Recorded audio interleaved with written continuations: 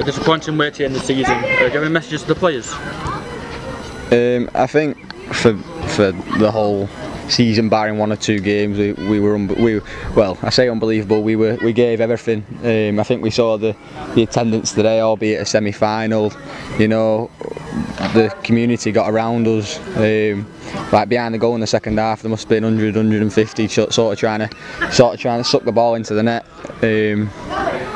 I said, well, we've all just gone in there and everyone's obviously feeling down, and it's a tough way to end the season. Obviously, losing in the semi-final 1-0, we felt like we were on top for large periods in the game, and then they get a penalty, and one thing leads to another.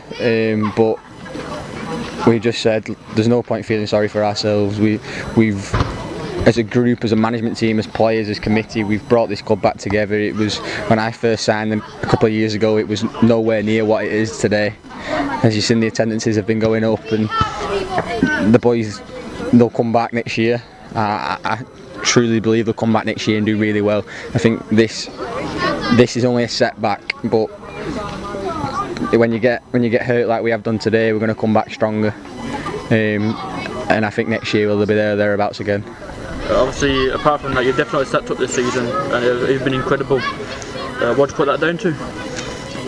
I think as a group, we're a really hard working, honest group. I think barring them 1 or 2 games where we sort of stumbled a little bit this season, we had a little bit of a rocky patch just after Christmas, but we're a really hard working group. Everyone looks after each other, everyone works hard, and then it's just that little bit of luck or that moment of quality which has got us to where we are. But it's so important, especially in this league. Everyone works for each other, everyone looks after each other, and you leave it all out there, and unfortunately just come a little bit unstuck right at the end. And obviously you're going back to Radcliffe at the end of the summer. Have you got any final messages to the club?